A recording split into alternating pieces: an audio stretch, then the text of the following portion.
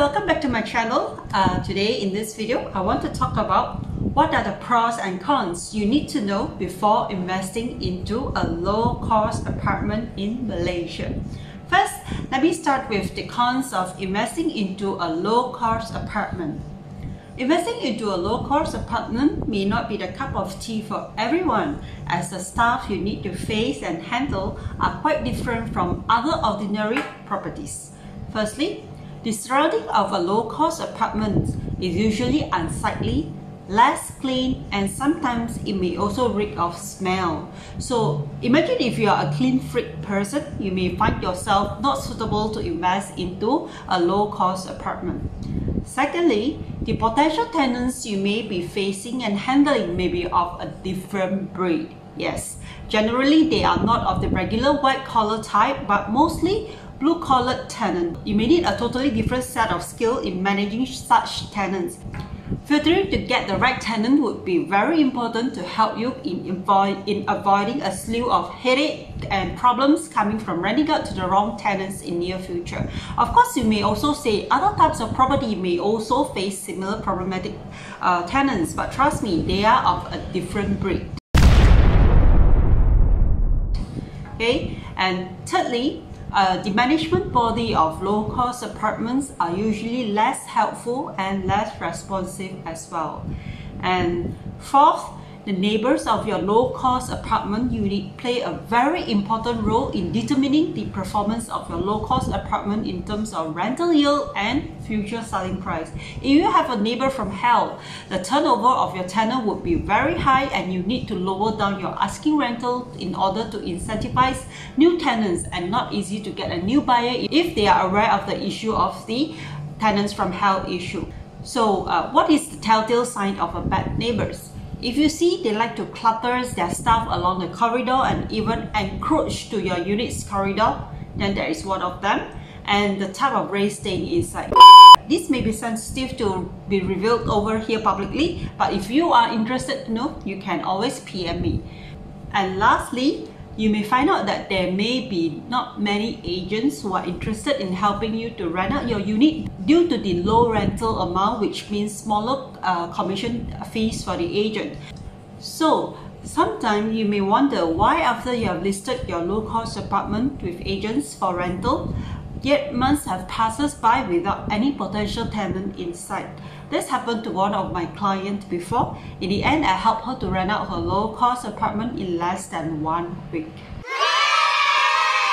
But a note here, I don't usually handle low-cost apartment transaction, but she was referred to me by one of my regular clients, so I was helping her as a kind of returning favor to my regular client. So with all that said, does this mean one should never invest into a low-cost apartment? Not really. If it is split well, there are also plenty of advantages to be reaped, which I will share over now. Pros or advantages.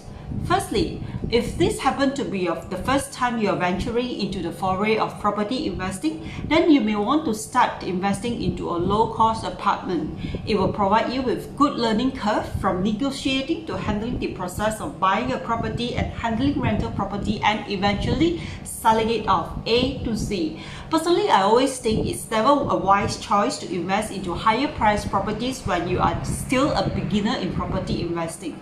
Don't you think so? Secondly, low entry. As the price of most low-cost apartment in comparison to other types of properties in the market. For example, a low-cost apartment sub-sale are usually priced under RM 100,000, whereas other types of properties are usually priced above that. So it will be suitable if you only have limited capital to begin with and only qualify for smaller amount of mortgage loan. For your info, in case if you are not aware, brand new low-cost flat is only open to low-income Malaysians like those under the B40 category. Others like us, we could only buy sub-sale low-cost apartment after the lock-in period is over. Some project has 5 years lock-in period and others may have 10 years lock-in period before it could be sold to the open public in general. As you could see from the chart here, the B40 income varies across different states in Malaysia. In Penang, if your combined household gross income is below RM 3,588, then you belong to the category of B40. Thirdly, the legal costs, parcel rent, assessment fees are all way lower and cheaper compared to other type of properties. And fourth, since the cash outlay is way smaller, any mistake made on this type of investment, the risk would also be lower in terms of monetary loss versus if you were to make a mistake investing into a higher priced property. Fifth, it is easier to rent it out since the asking rental is way more affordable to many potential tenants, especially in Malaysia. And sixth, it provides you with high rental yield. The rental usually is higher than the mortgage installment amount.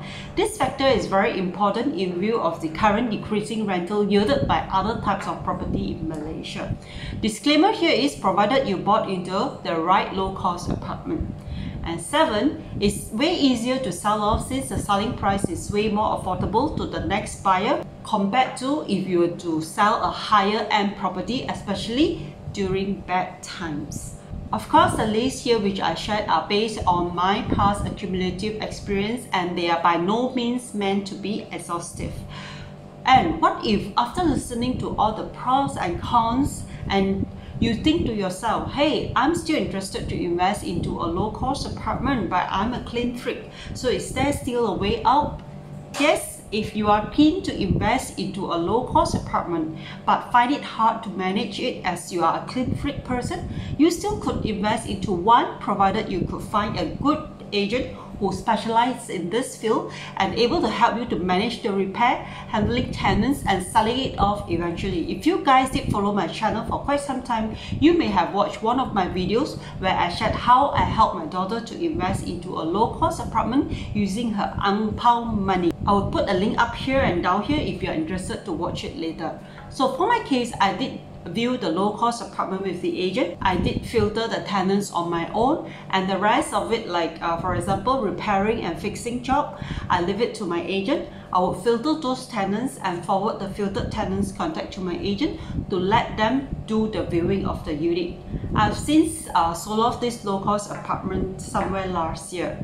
So this is the end of my sharing today, and if you find value in my video, do remember to give me a like and remember to subscribe to my channel and turn on the notification bell, and I will see you in my next video. So before I end, as usual, be safe in investing and be aggressive in learning. Bye!